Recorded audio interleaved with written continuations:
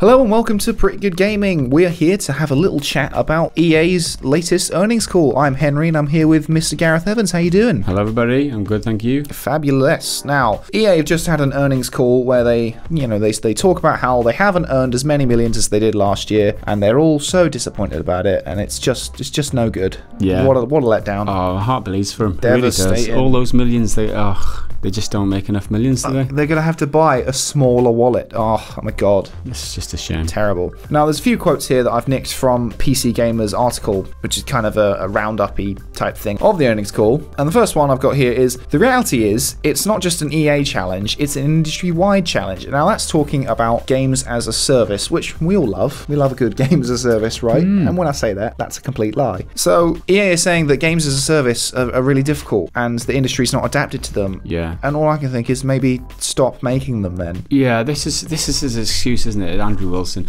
Oh yeah, we made like X amount of millions less than we wanted to make, and it's because games as a service is a challenge, and it's not just a challenge for us, it's a challenge for the whole industry. It's only a bloody challenge because you've decided to do games as a service. Why not just make true games, like single player games, just normal games? Don't try and milk your player base. That's what games as a service is, right? A recurrent consumer spending, and other ways of taking money off our consumers. Like that's what is it? Oh, it's challenging. This is why. Oh yeah, we feel sorry for you, Andrew Wilson. Not because you've failed on this games as a service this quarter, because you're an absolute fool who thinks that this is the way forward and that this is how you're gonna like win the industry, because it's not. It's so challenging trying to think of new ways to hoodwink players into giving us more money. They're too aware. Yeah. Oh, yeah. People. Oh, those damn YouTubers raising awareness and that Reddit. God almighty, if it wasn't for them, it's so much easier to take money off people. How will they get pride and accomplishment without us? So I've got another one here. You're moving from what was initially a BioWare game, which would be somewhere between 40 and 80 hours of offline play, to 40 to 80 hours of offline play plus 100 or 200, 300 hours of Elder game that happens with millions of other players at scale online. That's talking about the development of Anthem, and how generally when you think of BioWare, you think of big story-driven RPGs like Mass Effect. So why don't you just make that? That's the game everyone wanted, and a lot of people hoping you were making and thought you were making. But no, it's got to be live service. Yeah, well, that's what they've tried to do here. They've tried to generate Anthem from BioWare, who are famous for these long single-player role-playing games. Then instead they've come up with Anthem, which it's failed on so many levels for them. And he says it's because it's a game with not just the single player content, mind you, it's 100 or 200 or 300 hours of Elder game, whatever Elder game is. I think he means end game, right? Yeah, I think it's their word for end game. Right.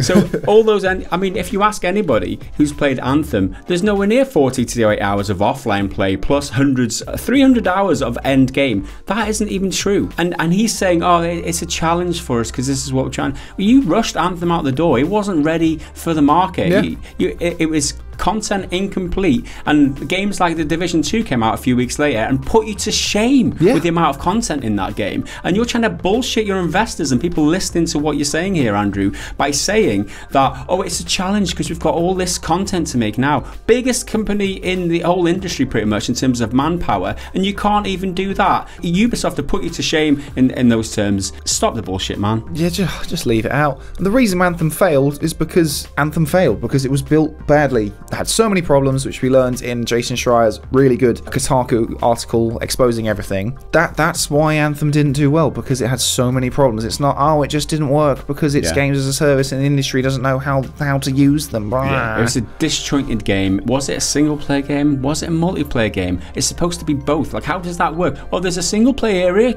so if you're a fan of a single player game in BioWare, you can have your single player experience, whereas Fort Tarsus was just an empty shell of a place to walk around and people just stood there looking at you weird. Yeah, if you like single player games, you could just hang out in Fort Tarsus and not shoot anything and not fly anywhere and not do anything fun. Yeah, and if you like multiplayer games, you can go on one mission and then like have a loading screen to get back to Fort Tarsus, and then cash in your mission, get another mission, and then have another loading screen, and like, everything is just so disjointed and just not fluid at all. Like, Come on, it's just a bad game, full stop. So then I've got another quote here. As games have gotten bigger, that system isn't working as well as it has done in years gone by. Now that's, again, saying, oh, live services don't work in the current industry. So instead of maybe trying to not make a live service game, they want to change the whole industry. They want to shift everyone's perspective, not just EA's, the whole world, to be games as a service is how we can do it. Let's all pull together and team up to fleece every consumer in the world. Yeah, games have gotten bigger, and I think this is one of the biggest problems with the industry right now. And you've heard it from ex-EA employee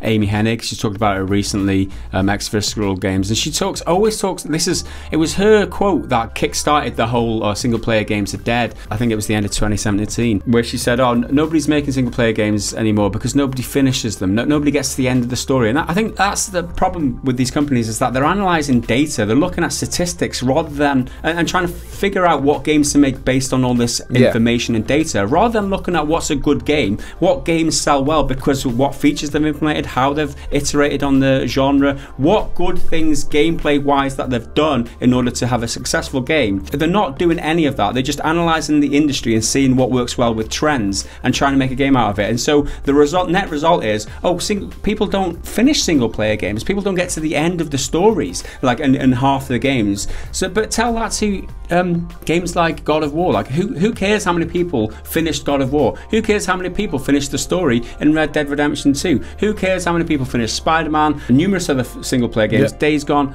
Any of those games that are very successful commercially because of they've done some fundamental basics right. Who cares about any of that?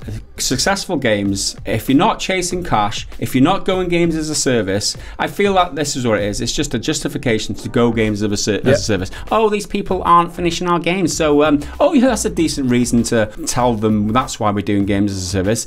It's bullshit is what it is. And the problem is that so many companies now in the industry are following this bullshit trend just to try and milk people of cash, and not just looking at the statistics around the industry, rather than looking at what actually is a good gameplay feature, what's a bad gameplay feature, and trying to make good games that way. Yeah, the thing is, no one finishes games as a service because by their very nature they go on forever. Like, you finish your main story if there is one, and then you grind to unlock better stuff. And again, by its nature, it's quite repetitive because you're doing a lot of the same tasks over and over again. But while that's happening, you're getting milked. Yeah, you can't finish it because it's supposed to go on forever. They're going to keep adding stuff to make it go on forever, so you're never going to finish it. I'm more likely to finish a 60-hour Red Dead Redemption 2 than I am a 300-hour games as a service. So my next quote here is, so what you should expect from us is that it's not just about changing the development process in the game, it's not just about changing the QA process in the game, although both of those things are being changed dramatically inside our organization right now, but it comes down to changing how we launch games. Players need to understand exactly what it is they're going to be playing and how they're going to be playing both on the day of launch and over time. Now, my first instinct with that is that sounds good,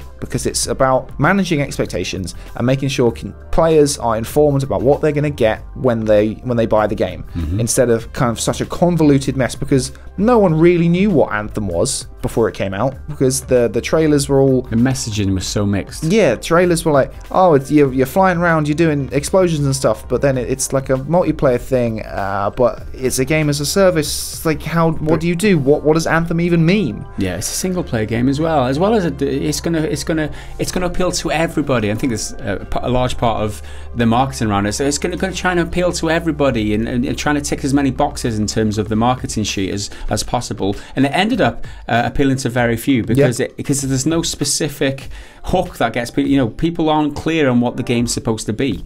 And what it tried to do, other games did better. Look at The Division, because it was massively more successful than Anthem, because the core gameplay loop of the loot grind and being a loot shooter, Division did it better. Yeah. If you make a good game, it's gonna do well.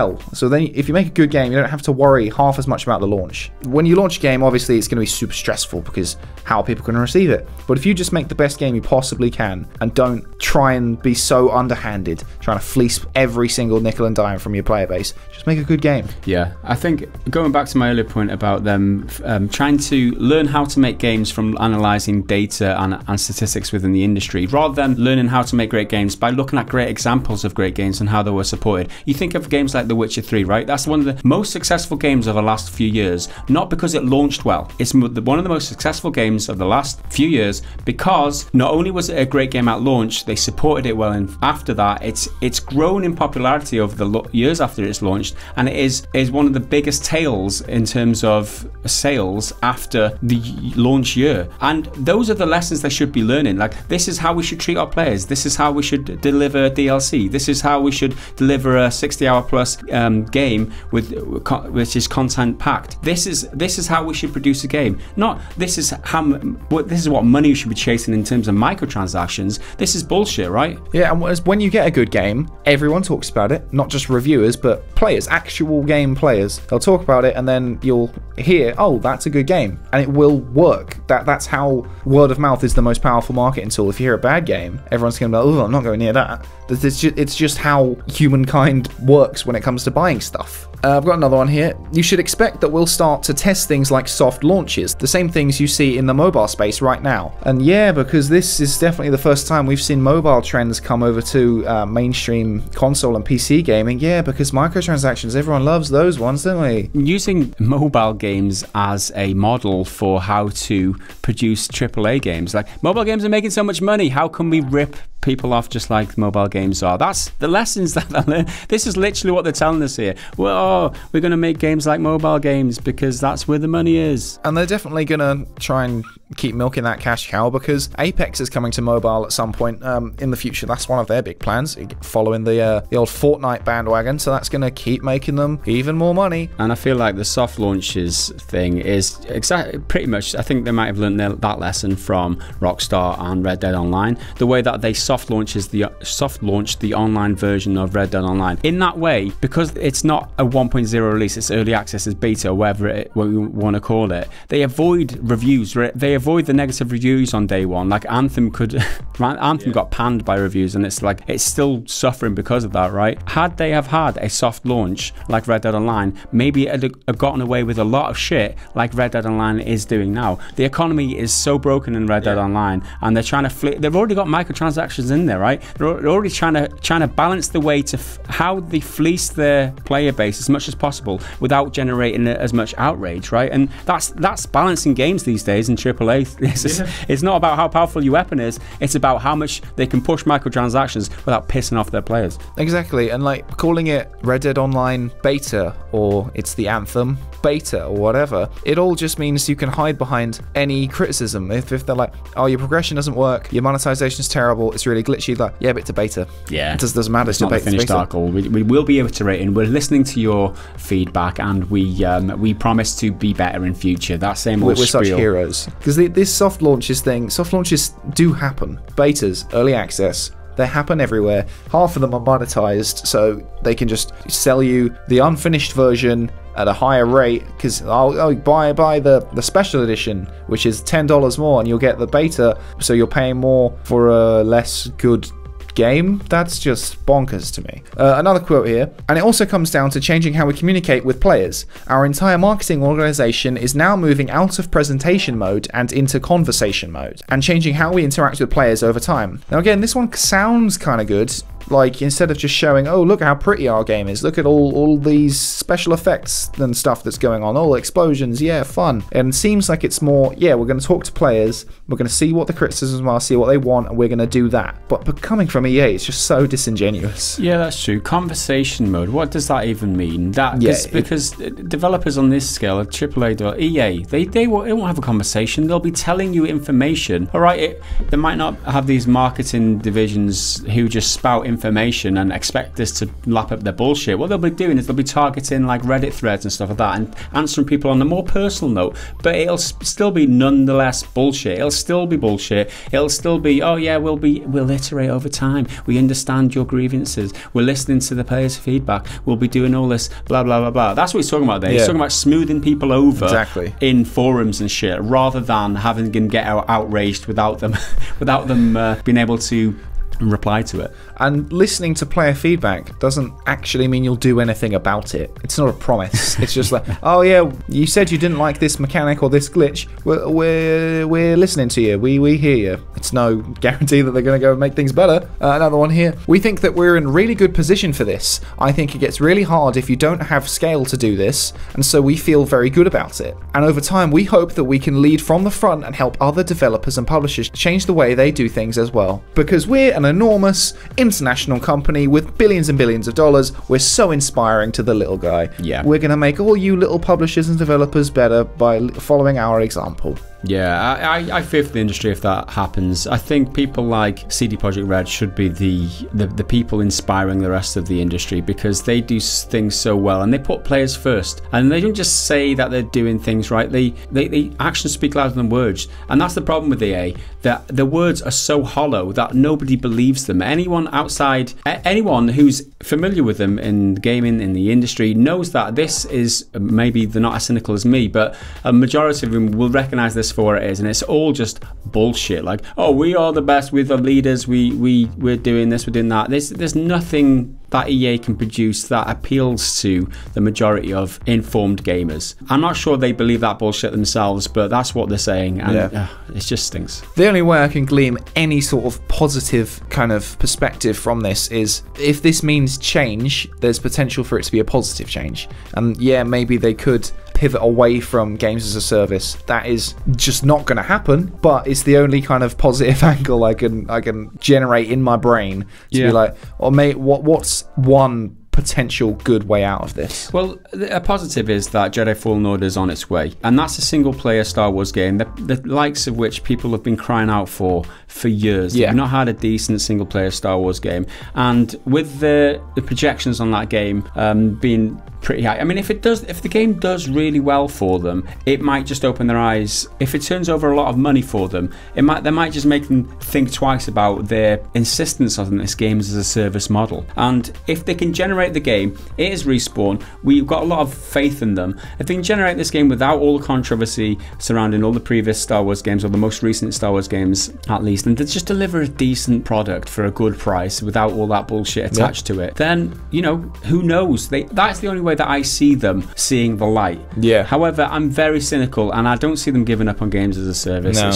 It just makes too much money for them. Those FIFA loot box, these FIFA Ultimate Team cards, man, they're printing cash with that shit. Exactly, it's a license to print money. EA definitely are pretty confident in Jedi Fallen Order though, because they're projecting somewhere between 6 to 8 million in sales by the end of the fiscal year. So that's by the end of March 2020, and the game comes out sometime in November. And looking at some of the major single-player releases from this year, Resident Evil 2 did about 3 million in launch sales, DMC 5 did about 2 million, and Kingdom Hearts 3 did about 5 million. And Days Gone is supposed to have been the best-selling game of the year on any platform so far, so it's even bigger than all of those, but we don't have any actual numbers for that one yet. So that's kind of the ballpark of the most successful games at the moment. And it's more than likely that Jedi Fallen Order is going to do pretty well, because they've said it's no microtransactions, it's everything we want, and it's Star Wars, man. Everyone knows how bankable Star Wars is. It's like the most profitable brand right now. Sure. They've got the movie coming out in December, episode 9. It's around Christmas as well. Well, there's Christmas presents, stocking fillers. Exactly. When kids see the movie, they're going to come out and be like, yeah, I want to play the new game. Buy me the game, buy me the game, buy me the game. Yeah. Pester Power, man. It's the most valuable marketing tool in the world. Get the kids on side, and then you win the parents. That's it. But the last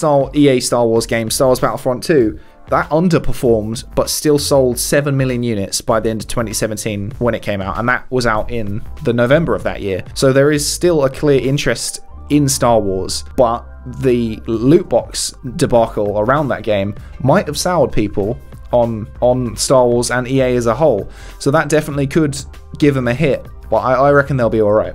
Yeah, I think so. I think Vince Zampella, who is Respawn's CEO, who is developing the game, has also been out and saying also already been out saying no microtransactions, no loot boxes in our single player game. So that's part of his promotion now. It's part of how he's trying to sell the game. And if he sticks to those guns, which he definitely should do, because that's one of the biggest selling points of this game, because like I said, of the soured player base from the previous Star Wars games, I think that this could do really well, especially, you know, casual player who just wants a Star Wars experience, just wants to be a Jedi or whatever, and just wants to enjoy that. Maybe doesn't want to play online. There's so many more players who this would appeal to that Battlefront 2 wouldn't have appealed to, because me, for example, I just won't play a game like Battlefront 2 because it's an online persistent game. It's like there's nothing that appeals to me in it. A single player game with a narrative, with a story, definite beginning and an end, no microtransactions, no online, no bullshit like that. I'm all about that. As well as games as a service being the future for EA, at least as far as they're concerned, they really want to keep pushing their EA Access and EA Origin program things, because one of the EA Access is now available on PS4 and will be soon, will be available, and they've got millions and millions of players on those subscriptions, and they're very little work for massive rewards. Now, I'm not saying it's easy to run these services or anything, you know, from the back end or whatever, but you don't have to develop the game. You just have to make it available on there and then reap the rewards. That's right. Just build up a library of games and then get people to pay £7-8 or however much it is per month to be able to access the games. They'll never own the games. They'll never be able to take the games away. If you cancel your subscription, you'll never be able to play the game again unless you resubscribe. But this is the way that EA see the future. In terms of keeping their income coming on a monthly basis. They've got this income coming now, which they can guarantee. It's like something like 15 million subscriptions to the EA Access service, which is a lot of damn subscriptions. And you think about every one of those subscribers are paying in excess of £8 per month. It's a lot of money to be coming in every month. And it works for EA. And why wouldn't they want to do that if people are willing to pay that money for those games? I mean, I'm just very cynical when it comes to EA. And when they say they're going to change because we've learned lessons from Anthem and this is how we're going to do things differently, they never ever put the players first. They always think about how they're going to do it differently in terms of how can we avoid the scandal, how can we get the reviewers a little bit higher, how can we make more money off people without upsetting them anymore. Those are the lessons that they're trying to learn. They're not trying to learn lessons about how to make better games, and that's fundamentally what's wrong with EA and why it's so rotten at its core. That's my major glimmer of hope when it comes to Jedi Fallen Order, because if that does really well and everyone buys it, when it comes to that game, a lot of people are saying, I refuse to buy it because it's EA and it's got EA's name on it. But then I think if it does well, reviews say it's clean, no microtransactions, great story. If it's the single player game we've really wanted, just buy it. Send the message, vote with your wallet. Not just don't buy the bad ones, do buy the good ones. No, I understand that, but I also understand the point of view where people have been soured by EA so much in the past that they don't want to give another dime to them because they feel like they've been ripped off or treated badly in the past. Totally get that, and I'm behind people who want to stick to the guns in that way too. So that's it from us talking about EA. A little bit ranty. I don't think it was too bad. We've been a bit bitchy this week, ranting about Randy Pitchford yesterday, Andrew Wilson this day. It needs to be done, man. These people need to be put in their place. Exactly. Who's next tomorrow? Let us know in the comments. Should we just fight each other? Well, we'll be back on Friday with our regular news roundup video, so make sure you stay tuned for that. I've been Henry, he's been Gaz. We'll see you then. Bye for now.